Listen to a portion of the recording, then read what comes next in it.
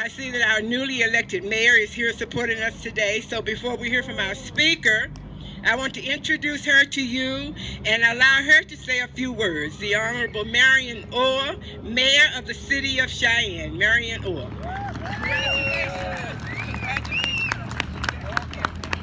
Well, thank you very much. It's a true honor to be with you here today, and thank you so much for including me in this celebration. I'm incredibly honored.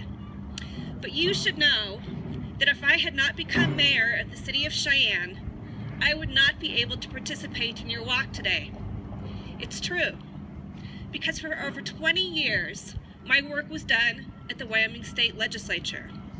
And every January, when they were in session, I was disappointed in their failure to pause their work for one day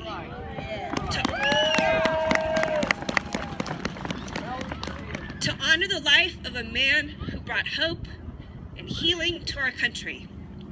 My disappointment remains, as I wish I could be joined today by the 90 members of the Wyoming State Legislature who serve us all. Yeah. As the mayor of the capital city of this equality state, I call upon the future leadership of the Wyoming State Legislature to honor this day.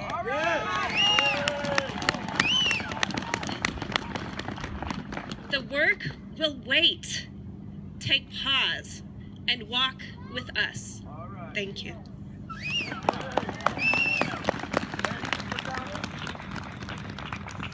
Make it happen, Mayor. Thank you, Mayor, for sharing those words with us and supporting us today. And thank you for putting another crack in that ever-present glass ceiling that we as women face.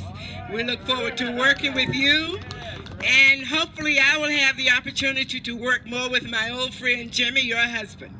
Please feel free to contact us if we can ever be helpful to you. Thank you.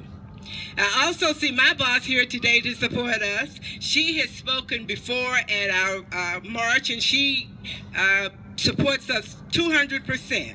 So some of you know her, but I will